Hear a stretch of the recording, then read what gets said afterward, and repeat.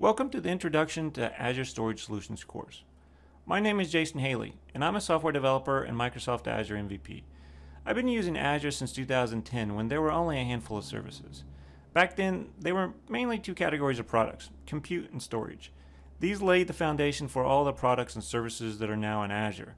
In this course, we're going to cover storage solutions, which are built on top of those products.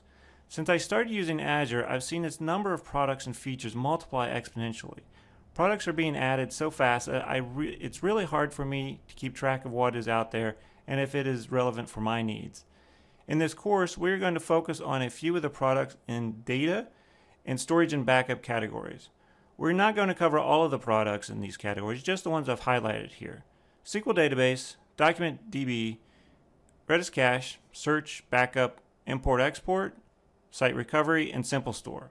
And just in case you're using either MySQL or MongoDB, we'll talk about running them in Azure as well. Now, I've listed some prerequisites for this course, but basically it's designed for developers and IT professionals who have some experience with cloud technologies and an understanding of modern development practices.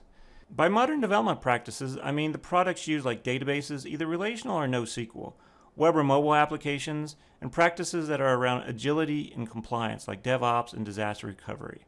Also, some experience with Azure Portal is helpful, but it's not necessary. Since we have so many products to cover, we won't have time to do a deep dive. Instead, I've structured the sections to provide information that I think will give you a good introductory level of understanding. Then I finish up each section with a few references so you can dive in and learn more on your own. As I've created the content, I tried to address the following questions for each product. What is it? How does it work? What are the main features? How does it scale? Why would I use it? And how is it managed? Now, if you're ready, let's get started with the first product.